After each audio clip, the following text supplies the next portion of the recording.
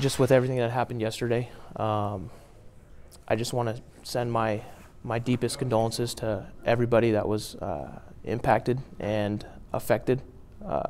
It's very scary. I just want to say thank you to the first responders that were there. Personally, my girlfriend was working at the Lululemon at the time, so it was very scary for myself and for her family. So I'm just very grateful for first responders, and I'm send my deepest condolences to anybody that was affected by it.